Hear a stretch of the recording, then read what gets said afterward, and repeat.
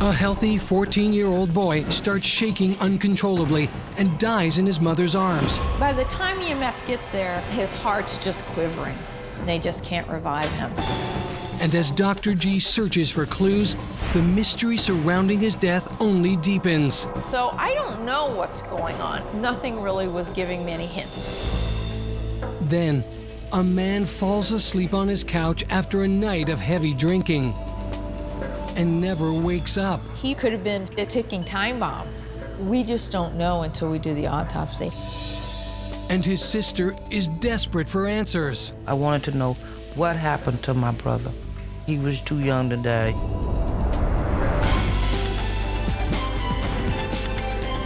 Altered lives, baffling medical mysteries, shocking revelations.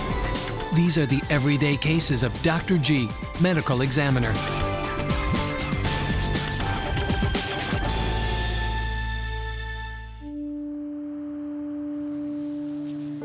Okay. When Chief Medical Examiner Dr. Jan Garavaglia begins work on an autopsy, she's often driven by a sense of responsibility to the victims' families. This is a sad one. Especially in cases involving children. Beautiful little baby. Yeah, soft hair and long eyelashes. Obviously, the mother is going to suffer the most. Being in forensics for 20-something years, it clearly is hardest for the parents when a child dies. I don't think anybody should have a child die and then not know why.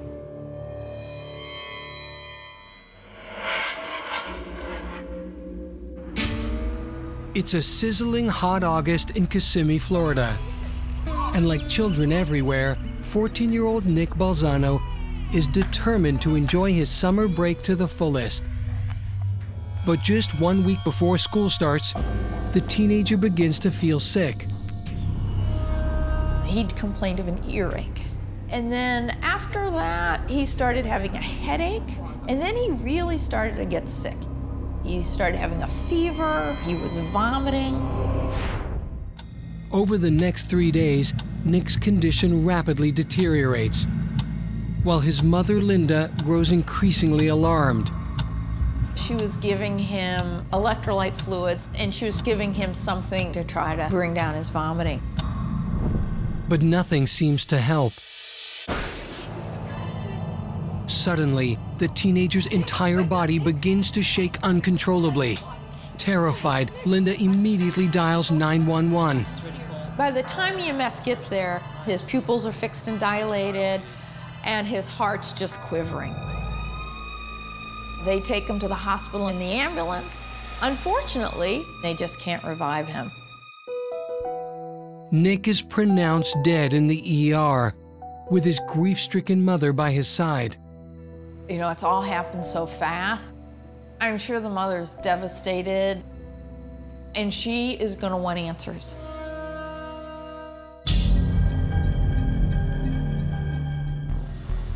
Okay, let me see about the, Dr. G, did you get these weights? I'm getting all confused. Where do you want me to put his stuff? Thursday, 5 p.m.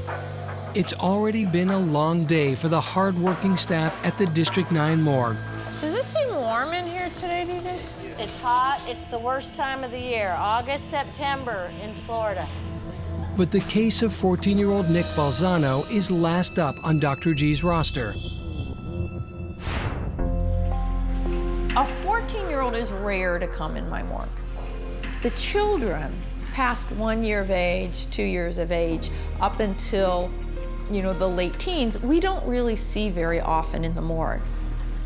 Because by that time, most of the congenital abnormalities have been diagnosed. They tend not to get so sick so fast. If I see them, they tend to be in automobile accidents. They tend to be falls or drownings. They tend not to come in my morgue. Okay, so. She begins by reviewing the case file, searching for any clues that might help explain the teenager's mysterious death. We really are not sure what he has. We do know that he's got about a 3-day history of fever, not feeling well, headache, and some vomiting. But according to his medical report, the ER physicians who treated Nick already have their suspicions as to what killed him. They feel that this was probably bacterial meningitis, and he died too quick to get it diagnosed. Bacterial meningitis is a deadly inflammation of the meninges, the protective membranes that cover the brain and spinal cord. Classically, the symptoms that you worry about with meningitis would be fever, and then probably headache and stiff neck, and then vomiting. Meningitis can also be caused by a virus, but unlike its bacterial counterpart, viral meningitis is rarely fatal. With viral meningitis, you know, the mortality rate's less than 1%. It's much more common, and you rarely are going to have problems with it, and you don't necessarily need to treat it. If it's a bacterial meningitis, they need to treat you very quickly because oftentimes you can get sicker and sicker and sicker. You may die relatively quickly, and you may have long-term complications besides death if you don't get those antibiotics quickly. Do you think that they would do a temperature? Let's see.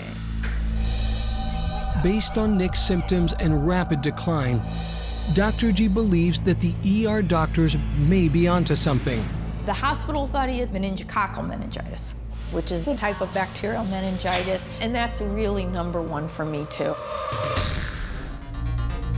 But if this theory proves true, there could be a serious cause for concern. If it truly is meningitis, we do have to worry about his household contacts, his friends, the people in the emergency room. Should the diagnosis of meningococcal meningitis be confirmed, Dr. G and the Public Health Department will have to move fast to prevent any further cases. So we needed answers quickly. But it's too late in the evening to start a new autopsy. Most of the morgue staff have already clocked out. And although Dr. G can't examine Nick's body until the morning, there's one thing she can do immediately that could yield a quick result. But it does call for a small personal sacrifice. I thought he'd call me. I was planning on going out for dinner with my husband, so I just told him I had to stay a little later and that I was going to do an LP.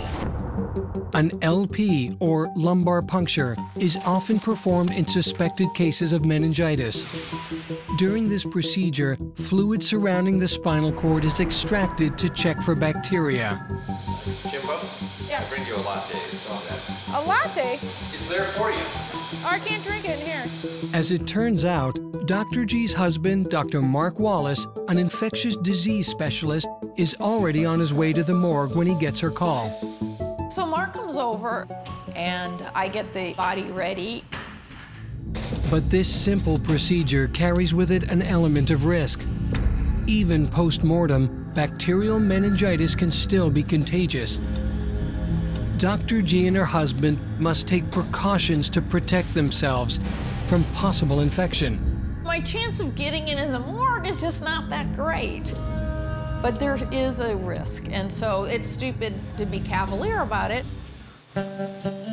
Carefully, she inserts a 3.5-inch needle into Nick's spinal canal and draws out a small amount of fluid. And then we sent it immediately over to the lab. He walked it over there for me. Can't get better service than that. I love you. Thanks for bringing that. Unfortunately, we couldn't get the answer that night. We're just going to have to wait till the next day. When Dr. G arrives at the morgue at 7:30 a.m. the following morning, the lab report is already on her desk. And it's a short read. Lo and behold, there really wasn't any evidence of meningitis. But that doesn't mean that she can positively rule out the disease just yet. About 40% of the time with lumbar puncture, you may just not see that bacteria. I've got to keep my options open. I don't know for sure that it's meningitis. There's just a whole myriad of things that you can be infected by. So we really need to do the complete autopsy.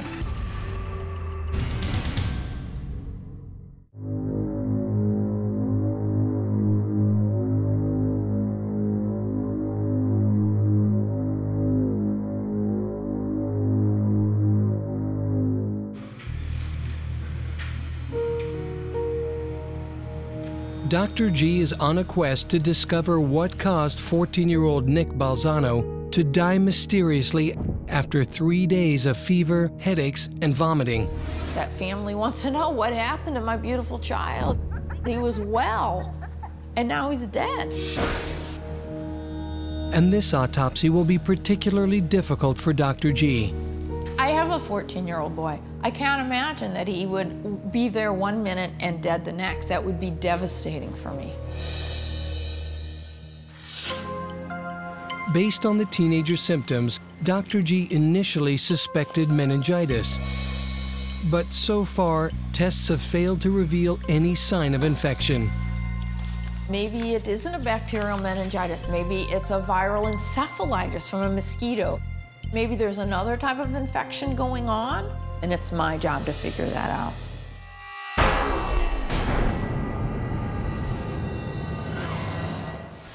And why don't we put masks on, since I don't know what he's died from? As with all cases where there's a possibility of contagion, Dr. G and her team must take some basic precautions before beginning the autopsy.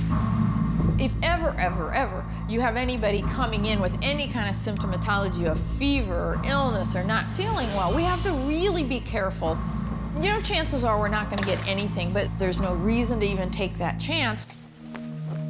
With morgue technician Tom Hemphill by her side, Dr. G gets her first good look at the teenager. Cute kid, though.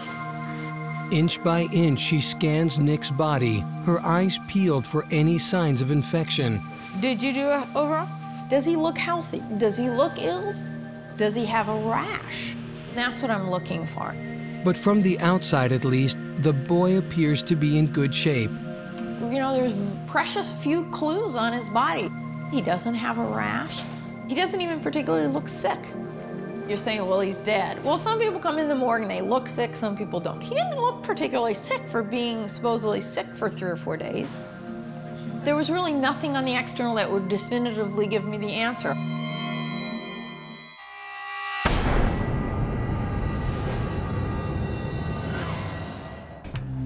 Dr. G makes a standard Y incision, cutting carefully from shoulders to sternum and revealing Nick's internal organs. As I'm opening him up, I'm looking for anything abnormal, but I don't see anything. All right, so I'm going to do some cultures. Her next priority is to collect fluids for toxicology and blood samples, so the lab can check for the presence of an infection. I really don't suspect a drug overdose because of his fever and that he was under the care of his mother. She's by his side. All she's really giving him is electrolyte fluids and a little bit of a medication for his nausea and vomiting. But, you know, we never know, and we'll always do toxicology. Okay, so I wanted to see. She then begins a thorough examination of the heart itself. Also high on my list is possibly a myocarditis, or inflammation of the heart muscle, usually from a virus. He was initially complaining of chest pain, so that is something I would really need to rule out. But right away, she can cross the organ off her list of suspects. Heart looks good. His heart looked normal. Next, she moves on to Nick's lungs, and there she spots a problem. Something's funky over here. They are heavy with fluid. That's making the autopsy rather difficult here. The problem with fluid in the lungs, it sometimes makes it more difficult for me to tell if pneumonia is there or not. It didn't appear to me that there was, but we will certainly look under the microscope. I would keep that one in for me. Yeah. Finally, she turns her attention to the abdominal cavity. And she notes that the boy's kidneys appear to be in good condition. Kidneys looked what we call streaked. Usually what that tells me is he had some low blood pressure for a period of time. But they don't look like they're infected. Everything was fairly normal. As she wraps up the internal exam, Dr. G still has no solid leads on what could have killed the teenager so suddenly. I don't know what's wrong with him. He doesn't have any evidence of any type of infection that I could see in his chest or abdomen. Now I'm a little worried. I need to diagnose what he has. So at this point, I'm hoping the answer is in the brain.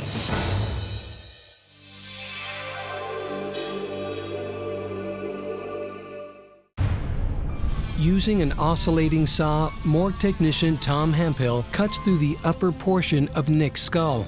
Head's ready for you, Dr. G. And as Dr. G gently removes the skull cap, she discovers something very disturbing. Oh my God. Look at that. It appears there's something wrong with his brain. Wow. The brain was definitely swollen. It showed evidence of herniation. Things are not looking good.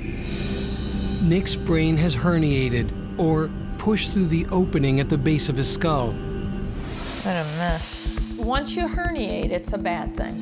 Your brain starts compressing your respiratory centers and your cardiovascular centers and your brainstem, and you die. Tragic, tragic. When I see the brain, I know that is his cause of death. But this autopsy is far from over. In fact, the alarming finding raises more questions than answers. Even though I have the cause of death, we still need to put it all together with the reason why. What caused the swelling of his brain?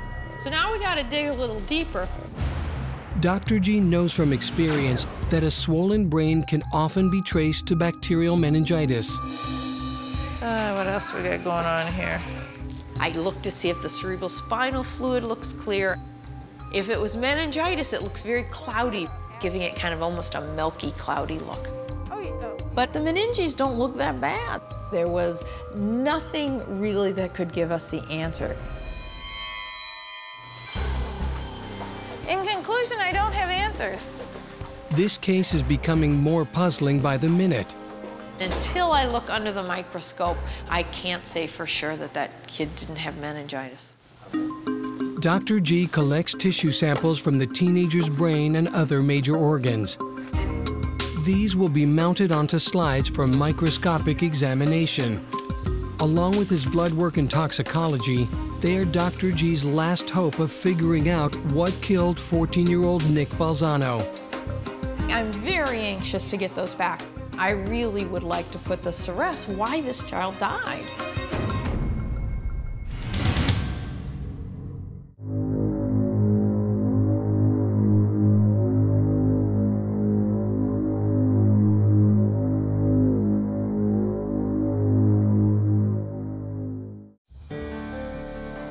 It's been 3 days since the inconclusive autopsy of 14-year-old Nick Balzano, and his blood culture results have just arrived at the District 9 morgue.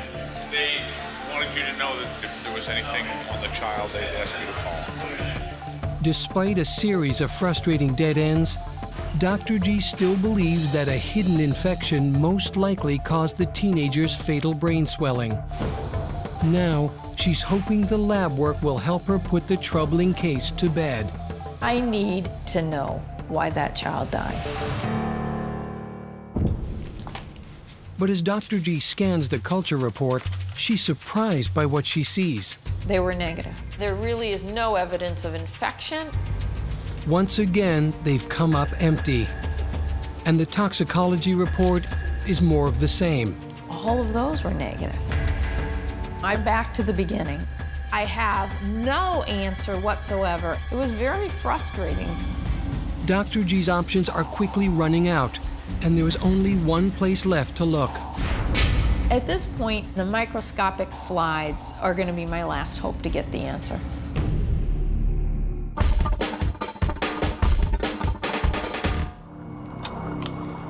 Dr. G slips the slide of Nick's brain tissue underneath the microscope, and what she sees next is nothing short of shocking. I really couldn't believe what I was seeing. Something very, very rare. I've never had a case like this before. But for this bizarre finding to make sense, there is one last thing she needs to know. When I asked the family what his recent activities were, they did mention that he went swimming just prior to being sick. Armed with this new clue and the astonishing microscopic results, Dr. G is confident she can now solve the riddle behind Nick Balzano's mysterious death. At this point, really, I think we had the answer.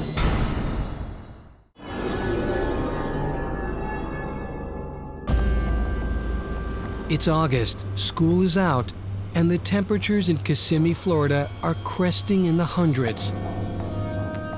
But 14-year-old Nick Balzano has a plan to escape the heat.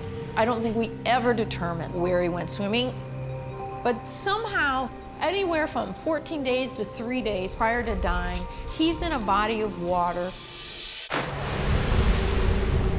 Little does Nick know, as he begins to swim, his body is being invaded by a microscopic and deadly parasite. I've been working as a pathologist for at least 21 years. I've never seen it firsthand. This is extremely rare. He had amoeba. An amoeba is a single-celled microorganism. There are many different kinds of amoeba, but this is an amoeba that's known to infect the human body. It's Naegleria fowleri. Naegleria fowleri is known as the brain-eating amoeba. Surprisingly, it lives in bodies of warm, fresh water all over the world.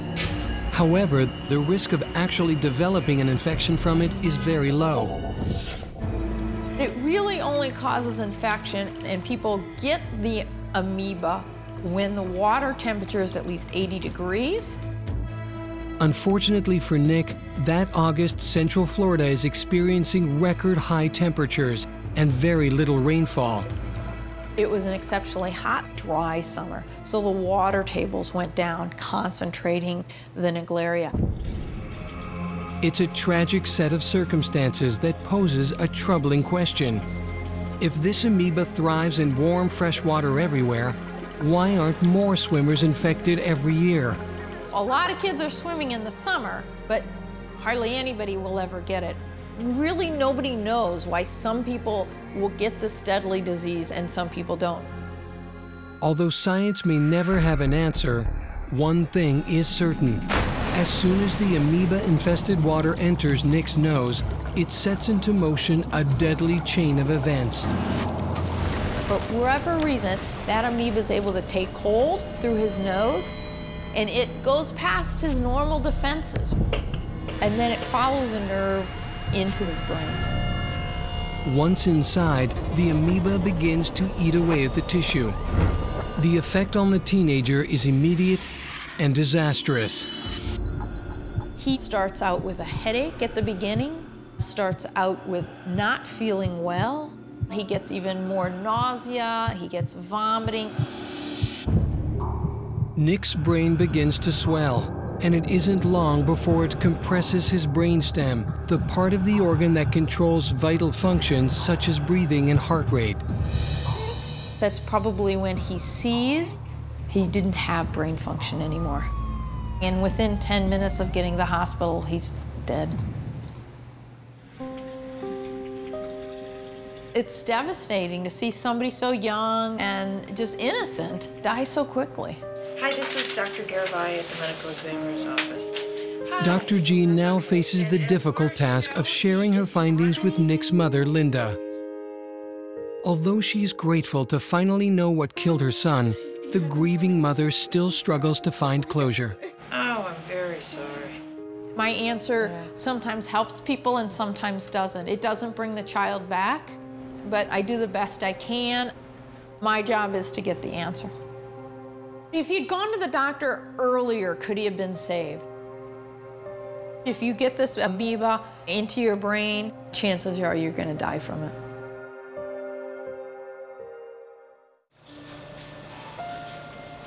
Dr. G immediately alerts the health department, and they soon issue a public warning. There's going to be a big news conference with the mayor. But there's not much else they can do. Say, what time is the press conference? We don't know where he got this amoeba. Oh, no, is this the new one? Every fresh body of water here in Central Florida has got it in the summer. There's nothing I can do about that. There's no way. There's no way you can. I'm not sure there's anything you can do. I'll bet it'll be the lead story at the noon news. It would be extremely rare to get it from a pool because chlorination should kill the amoeba. You're not going to get it from an ocean, but you can get it from canals, you can get it from lakes, puddles people have even got it from. So not a bad day, just tragedy. We are at the epicenter for amoeba. but it's not really something to worry about. It takes some mild precautions of either not swimming in water over 80 degrees, and if you do, wear nose plugs. It's simple as that.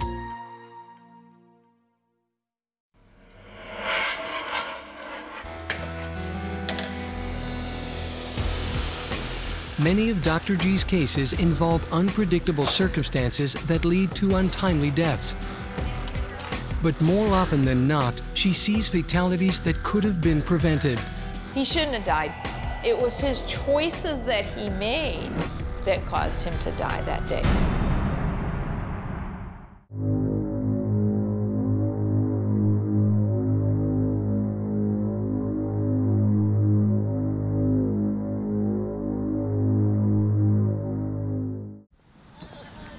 The new morgue has been under construction for months. And today, we're checking in on its progress. Wait till you see the morgue. Okay, we're in the new morgue. They still have some final touches. The workstations are in. They're still putting in some cabinetry. Lights are in. We're excited about the lights. 3 coolers. Our everyday workload was getting to the point where we didn't have enough room to keep the bodies in the cooler. We have a real special floor. They put in the mother of all autopsy rooms, I think. Decomp room. Yeah. Oh, that's nice. You don't even have to push anything? Oh, nice. A lot of times after we do an autopsy, the rest of the staff doesn't allow us to eat in the break room. So we have an outside dining area so we can eat out here after doing an autopsy, particularly a decomp, and nobody will be bothered. Well, believe it or not, the smell lingers. Easily accessible. And the employees that are bad, they have to go in. We've got one in this building and one in the other building. They have to go in here and stand here for as long as Dr. G's put them in timeout. We got to get back to work, though. Now we got to get back to our old office.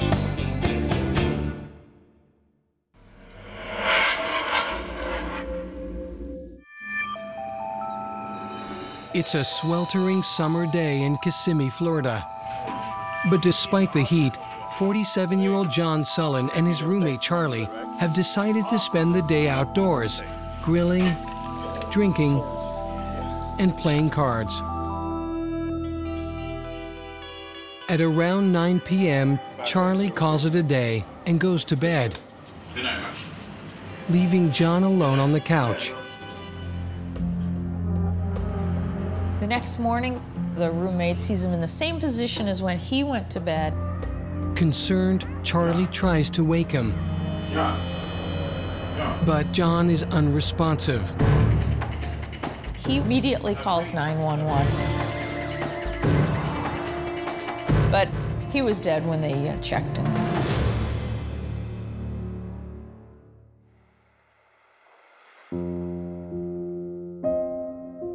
The 47-year-old's unexpected passing shocks his sister, Janice.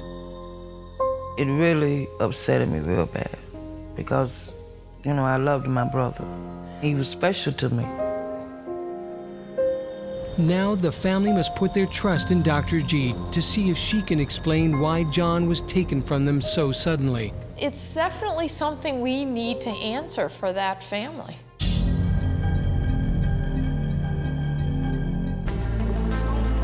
It's 9 a.m. at the District 9 morgue, and the workday is just beginning.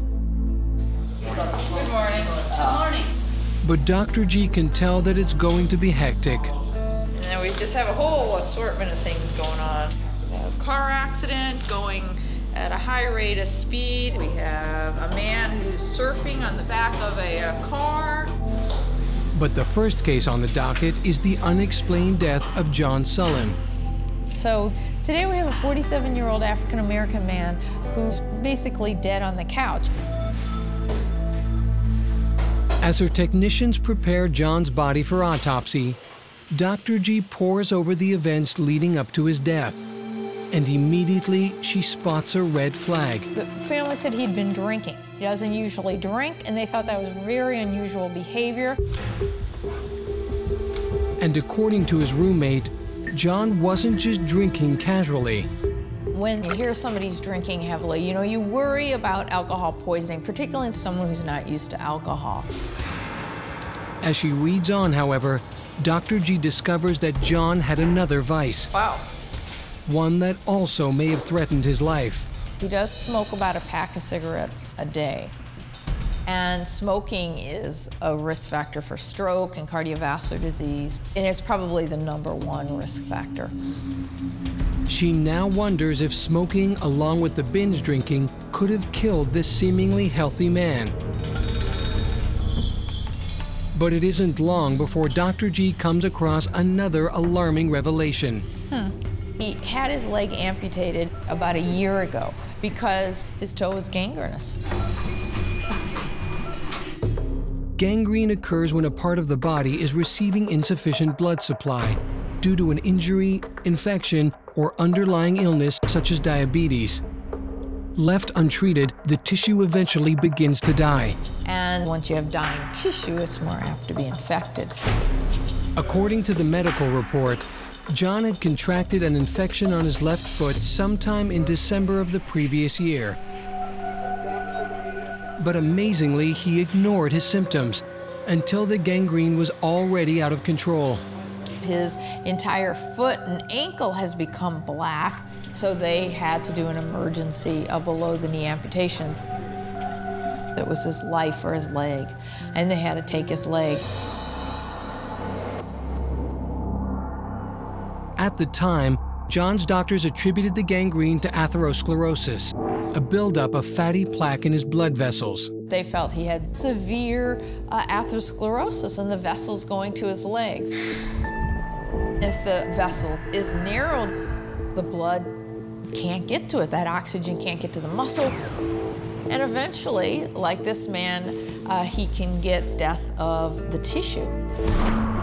After the surgery, a pathologist did a full exam on John's amputated leg to confirm the doctor's theory about atherosclerosis. But these results are missing from his medical records. I only got a portion of that medical record. I clearly still need to see that pathology report. What did his leg really look like? Did he really have atherosclerosis in his leg? If it was atherosclerosis that caused his gangrene, she wonders if it had blocked other blood vessels in his body as well. And the most common and deadly place for the disease to strike is the heart. You know, I need to look at his heart. We just don't know what killed him. In the family, just wanted to make sure we did an autopsy. As you know, not everybody that comes through the morgue gets an autopsy necessarily. If you have significant medical history where you're expected to die, we may not do an autopsy once we confer that you have no trauma. You just kind of wipe the blood off. Okay. But this family was very concerned with him. I wanted to know what happened to my brother. Because he was young, too young to die. I agreed he was too young. We need to figure out what happened.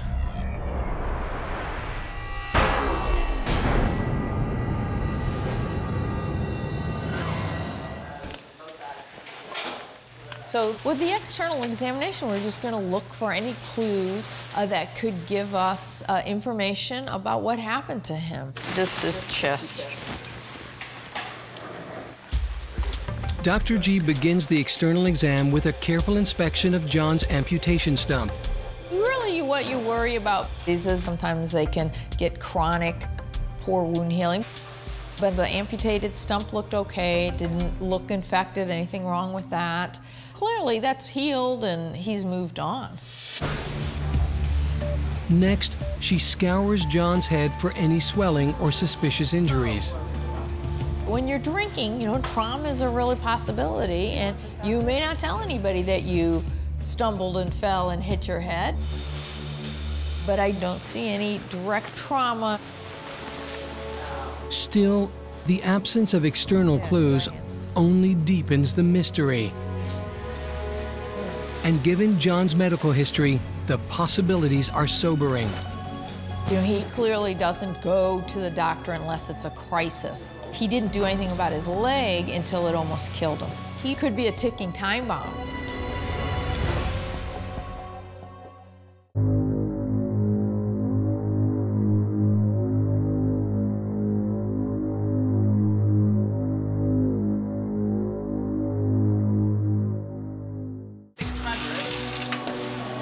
Dr. G prepares to cut open the body of John Sullen. No, thanks for worrying about me, Brian. The 47-year-old amputee was found lifeless in his living room after a night of heavy drinking.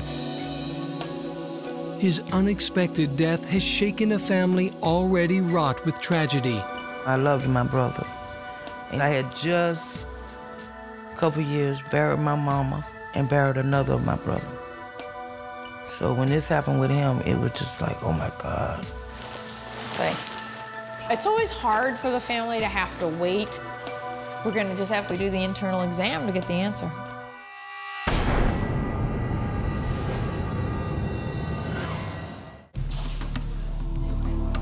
Okay? Ready. So I do my initial Y incision. And before I look at any of the organs, I need to take the toxicology because we're still worried about possibly alcohol poisoning. Dr. G draws samples of John's blood and urine to send to the lab for testing. Then she moves on to the abdominal organs. Still concerned that alcohol might have played a role in his death, she starts with the liver. Sometimes people can drink enough on a binge that you get tremendous fatty liver. So is it a large fatty liver associated with his binge drinking? And it wasn't. Dr. G continues to scour the rest of John's abdominal organs, looking for anything that could help explain his sudden death. But after a thorough search, she comes up empty. Overall, his abdominal organs looked relatively normal. Next, she turns her attention to John's chest cavity.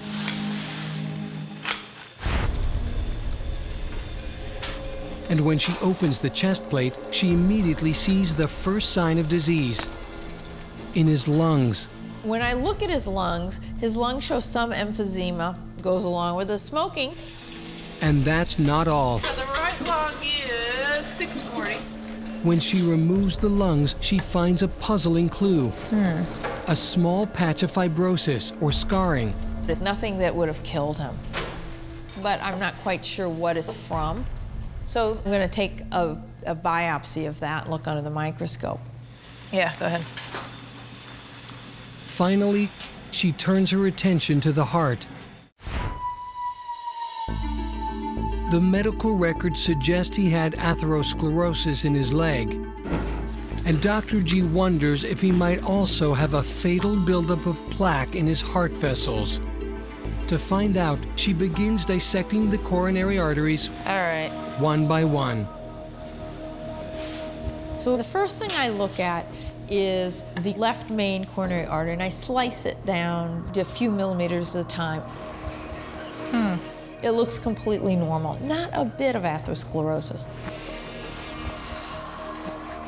I do his diagonal branches.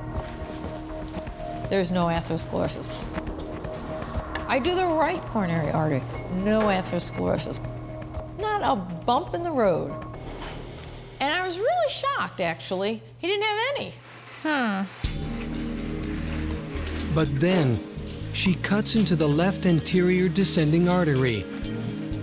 And right away, she finds what she's been looking for.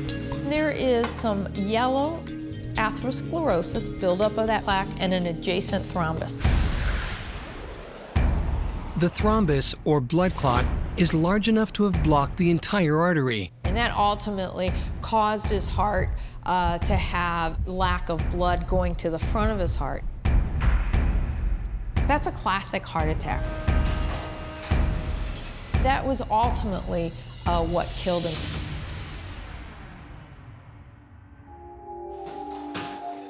It's the kind of discovery that would normally bring the autopsy to a close. But it isn't long before Dr. G notices something else, something quite odd. He got heart muscle damage in places that don't make sense.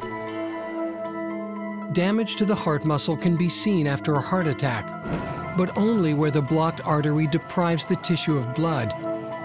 In John's case, she can see muscle damage in multiple locations. And surprisingly, it's everywhere except in the area supplied by the blocked artery. There's only one coronary artery I can find that has narrowing, and that's the least damaged area. He's got heart muscle damage in places not even supplied by that coronary artery. Why does he have all that heart muscle damage with no other plaque? This extensive damage could have been the result of a virus, disease, or even a genetic abnormality, which means his sister Janice could also be at risk. There's a lot of questions to be answered, some of which has some definite implications for the family. I don't really have the true answer. And I'm hoping maybe my microscopic slides could tell me what's going on with him.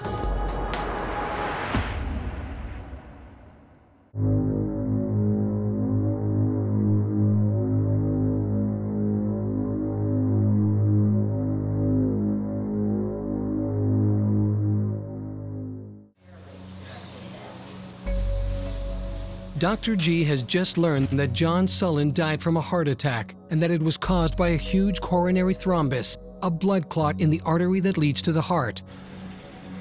But she's also found something extremely puzzling: damage to the heart muscle in unexpected places. The pattern of heart muscle damage doesn't fit what I'm seeing in the coronary artery. Some of this is not making sense. In the meantime, John's grieving family is struggling to make sense of his sudden death. Every day I think about my brother, you know, every day. I have a picture of him, me and him when we were younger, and I look at it every day. I really can't wrap it up for him until after the micros. Hopefully the micros would give me the answer.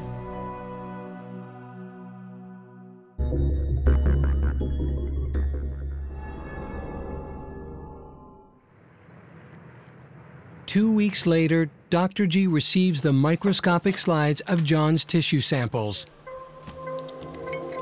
Hoping to identify his mysterious condition, she inspects his heart tissue at 400 times magnification.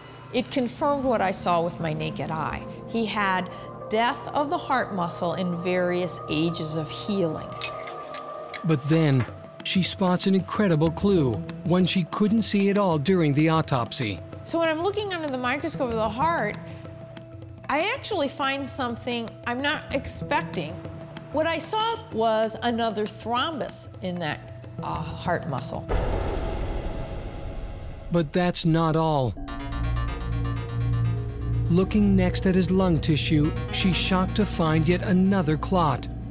I can actually see a blood clot which has reabsorbed and just left the remnants of the clot in the pulmonary artery. This discovery is alarming evidence that something terribly wrong was going on inside John's body. And when Dr. G finally receives the pathology records for John's amputated leg, all the pieces of the puzzle fall into place. I was assuming that he had a severe atherosclerosis in the leg, but they did like a mini autopsy on his leg after it was amputated. And as it turns out, they didn't find any atherosclerosis. On the contrary, what they found were several clots that were preventing blood flow to the lower part of John's left leg. As it turns out, the clots were the real cause of John's gangrene and eventual amputation. It's a critical clue, and one that finally reveals the truth behind John Sullen's mysterious death. I think we've hit upon what the ultimate cause of death is.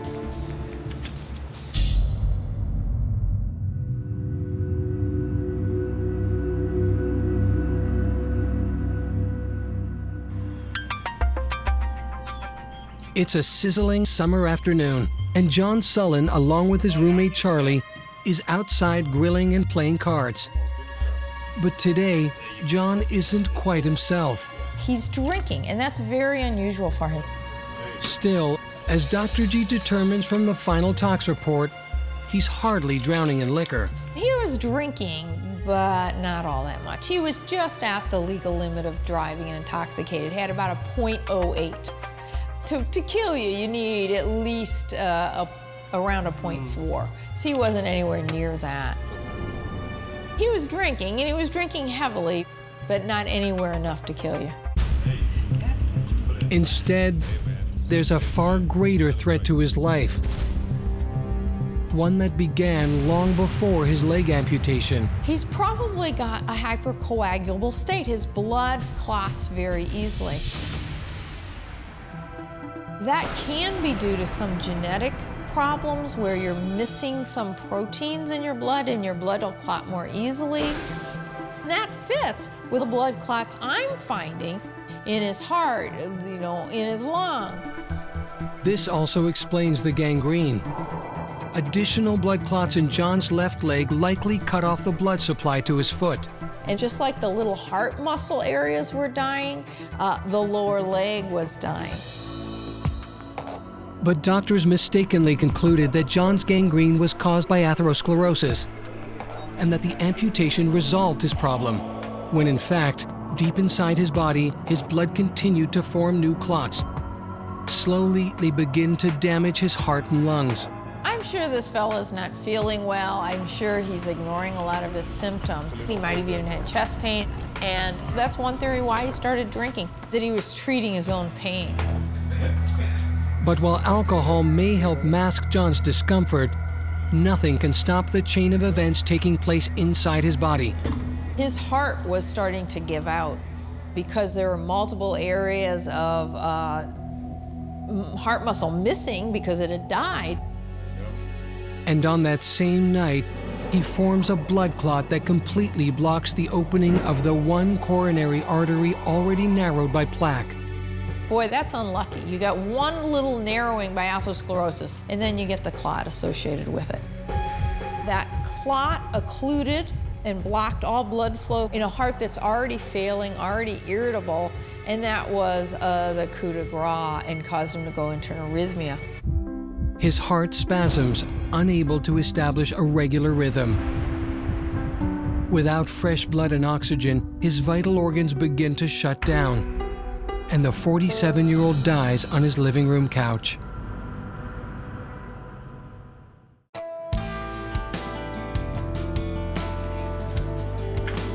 Dr. G's first call is to John's sister Janice, who reacts to the news with some relief. Dr. G gave me closure because I would have never knew what really happened with my brother if she wouldn't have did that autopsy. I would have never knew. She also provides the family with some critical information that could help prevent the same thing from happening to one of them. It also could be a genetic abnormality that they might have trouble with. So that's something for them to let their doctor know, that their brother had a problem with multiple blood clots, and make sure that they're tested.